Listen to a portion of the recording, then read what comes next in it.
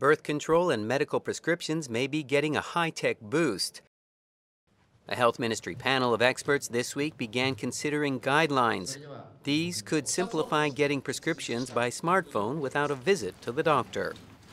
This could have significant implications when it comes to contraception, namely the morning after pill.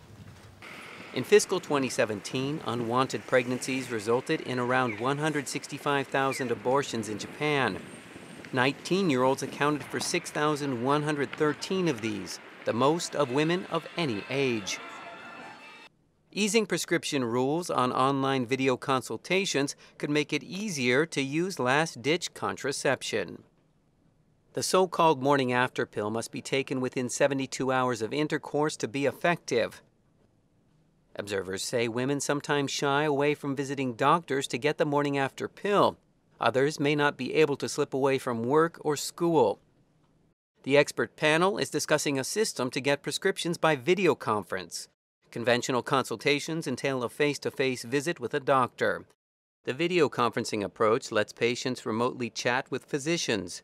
Appointments, consultations, and prescriptions can be done from afar, and the medicine can be home delivered.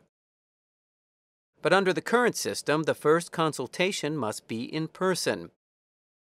Loosening this rule could make it easier for minors and young women to obtain the means to avoid unwanted pregnancies. But opinions on the issue vary.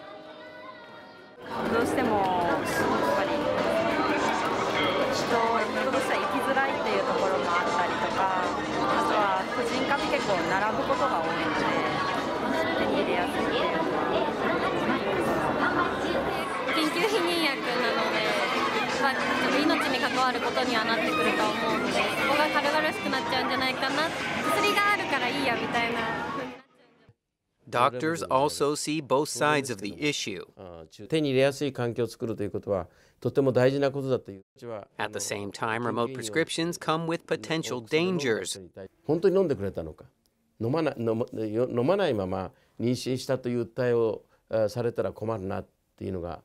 Others point to potential side effects and health risks associated with the drug.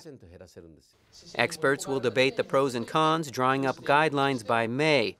Only then will we know to what extent Japan will take the plunge into the brave new world of digital health infrastructure and electronic prescriptions.